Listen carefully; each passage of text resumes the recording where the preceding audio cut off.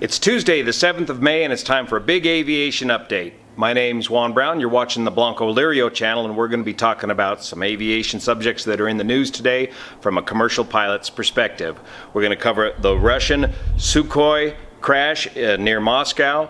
We're going to talk briefly about the Miami 737, the Miami Air International 737 runway overrun in Jacksonville, NAS Jacksonville.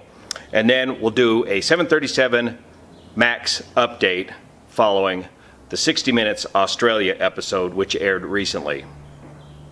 Now, these videos are a series of videos on the 737 MAX in particular. So far we have a series of over 10 videos. So even though I try to make each video a standalone video, each video builds on itself as we work through each bit of subject material. So the best way to keep current and qualified on what's going on here on the Blancolirio channel is hit like and subscribe. But when you hit subscribe, you will not get the notifications unless you hit the little bell next to the subscribe button and set up the notifications to the way you want them set up. First up, the Aeroflot crash near Moscow. On Sunday, the 5th of May, a Sukhoi Superjet SSJ-100 aircraft departed the airport near Moscow, whose name I'm not going to try and mispronounce, and flew for about 28 minutes, claimed he had a lightning strike, had some equipment failure or radio failure, returned to the airport and promptly crash landed. It's very hard to get information out, proper information out of Russia, and it's even harder when our own Tom Costello from NBC News is going on and on about fuel dumping on an aircraft that doesn't even have fuel dumping capability. The SSJ-100 Sukhoi jet is a smaller regional jet. These aircraft do not need fuel dumping capability. This also is an aircraft that is not certified for flight here in the United States.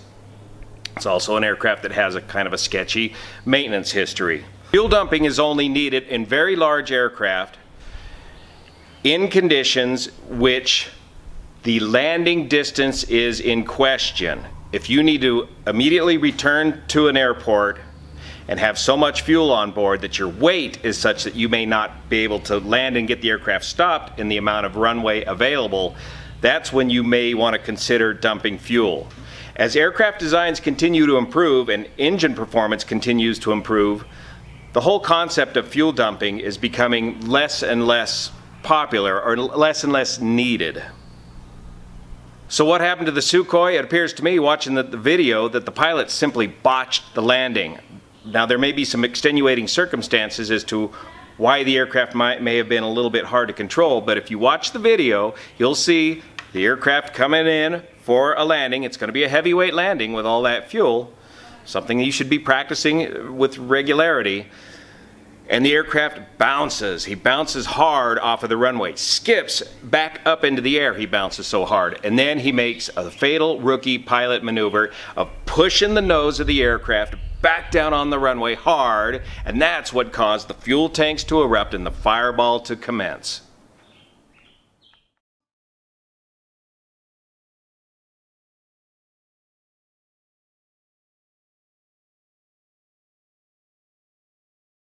So what about a lightning strike? Lightning strikes are very common in airliners, as we're flying through that kind of weather all the time, and the aircraft is well designed to handle lightning strikes. That's why we have static wicks and a robust electrical system to handle lightning strikes. Now, we don't know much about the Sukhoi Superjet design.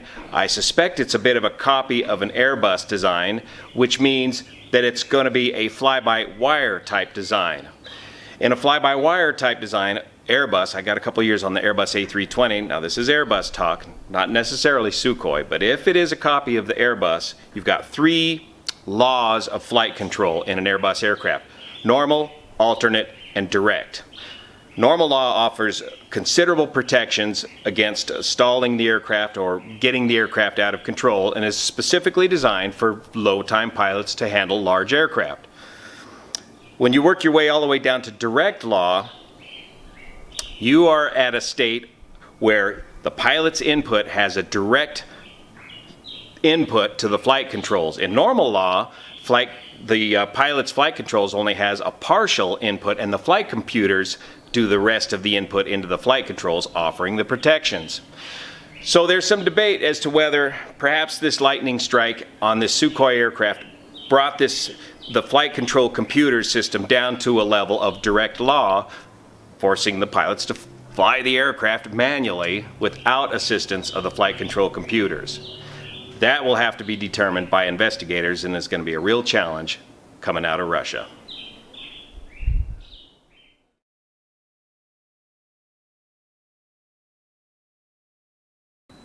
Okay, next up on Friday, 3 May, Miami Air International overran the runway at NAS Jacksonville.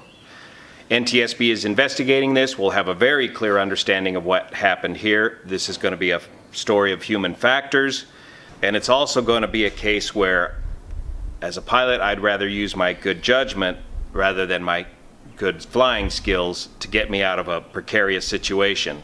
Some of the facts that the NTSB has released so far is that the 737 touched down at 178 knots of ground speed. That's 163 knots of indicated airspeed. That means they were landing with about a 15-knot tailwind, which is right at the limit for the 737. They also landed with flaps 30 instead of flaps 40. That's not outside of the norm. And they had to land over a barrier at the Naval Air Station, more on that in a minute, which effectively reduced their runway length. The runway at NAS Jacksonville is about 9,000 feet long.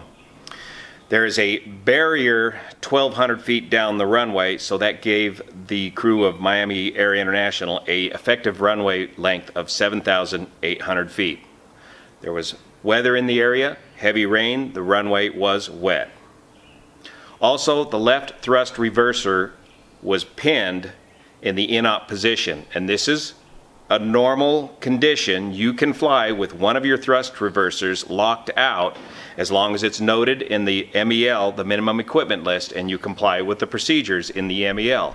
And one of the things in the 737 MEL that states if you are to fly with a pinned thrust reverser, you need to be landing in conditions of braking action 3 or better. In other words, braking action 3 means a wet runway or medium braking action, which may very well be the case here at Jacksonville. It looks like they had braking action 3.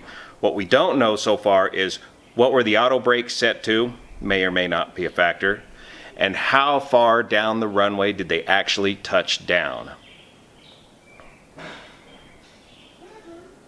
One of the nerdy things you remember from pilot training is the old formula, 9 times the square root of the tire pressure, or technically 8.7 times the square root of the tire pressure. That's your hydroplaning speed for rubber tires. Of course, there's different variations on hydroplaning, viscous hydroplaning, water hydroplaning, steam hydroplaning. Here's the proper different forms of hydroplaning. But regardless, at 9 times the square root of the tire pressure of about 190 pounds for a 737 main tire, they were well above hydroplaning speed, meaning they were susceptible to hydroplaning.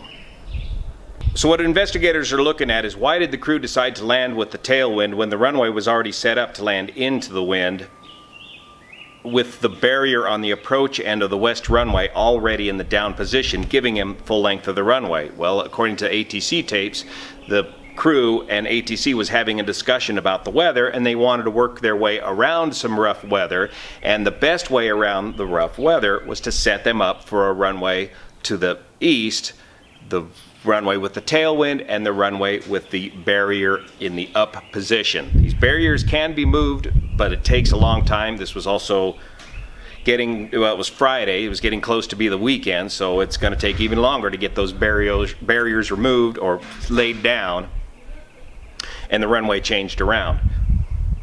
About these barriers are a arresting cable designed to catch your Navy fighter type aircraft that are having a brake problem and are threatening to go off the end of the runway. So they put a cable, a good sized cable that they can hook onto with their tail hook, and these cables are held off of the runway a couple of inches by big donuts, big rubber donuts. Now you can taxi a commercial aircraft. We used to do this all the time in a 141. You can taxi a commercial aircraft slowly over these barriers and you'll feel them, ba-dum, ba-dum.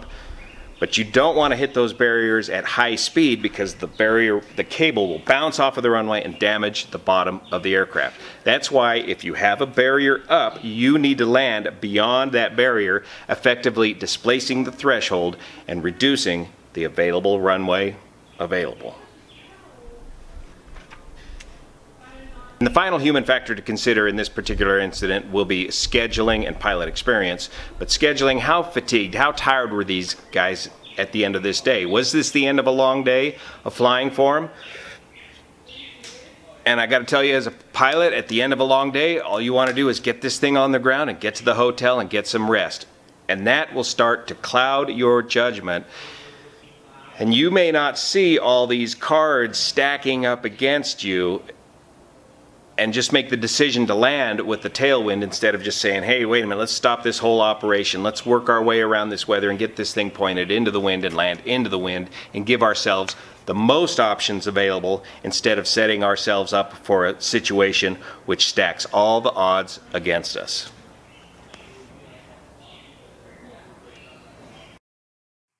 Here's the location of the barrier the crew needed to land over on the DoD Department of Defense plates for NAS Jacksonville, Naval Air Station, Jacksonville.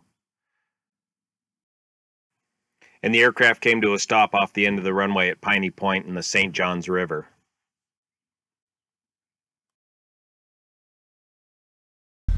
Finally, a 737 MAX update. Following the 60 Minutes Australia program, that program is continuing the myth that the 737 by and of itself is an inherently unstable aircraft. What they're missing the point, and what a lot of the comments on these videos, on this video series I'm putting together, seems to indicate is that why folks don't understand why we have MCAS in the 737 MAX in the first place. The 60 Minutes Australia show had some great interviews, and one of the things we're learning is that, of course, the 737 MAX is in response to the direct competition from Airbus and their A320 program, specifically the A320neo. The A320neo aircraft is an aircraft that pilots are able to fly with the same Airbus A320 type rating.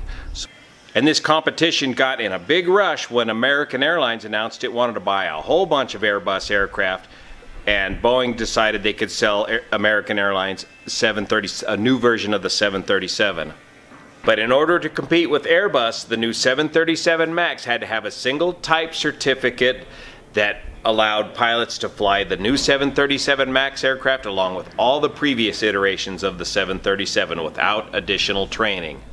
Just like the 320neo has the same type certificate as all the previous versions of the A320. Why do they need a single type rating? To save time, money, cost, and pilot training.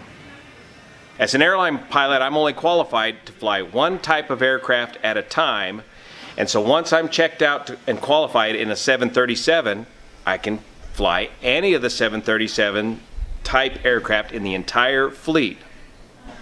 Now, when they mounted the newer, bigger engines on the 737 MAX, in slow speed flight, when you power up, it's going to produce a pitch up tendency. This is normal. Pilots coming from aircraft like the 757 and 767 are very used to this pitch up tendency with large, powerful engines mounted underneath the wing. It's just the fact that this 737 is now pitching up a little bit more than the previous iterations of the 737s with much smaller engines, that in order to maintain the same type certificate rating, something had to be done about that pitch up to make it feel like the rest of the 737, and thus MCAS was developed. MCAS is not a stall prevention system. The highly trained pilots are your primary stall prevention system. At least with Boeing aircraft. The story is completely different for Airbus. The 737 MAX is not inherently unstable. True, MCAS in its first iteration can drive the aircraft. It could drive the aircraft right into the ground. It could drive it right out of the envelope, right into an area of instability. But the aircraft itself, when operated within the envelope, is a stable aircraft. So why don't we just get rid of MCAS and operate the 737 under a separate type certificate? How many Boeing 737s would Boeing be able to sell that would require a separate type certificate rating from all the other Boeing 737s? You might as well go back to the drawing board and start from scratch. And starting from scratch would have required over $30 billion in startup costs, and most importantly, it would have taken too much time to catch up with the competition, Airbus. So for more information on all this, stay tuned. Hit like and subscribe. Hit that notification bell if you want to keep up with the latest updates. See you here.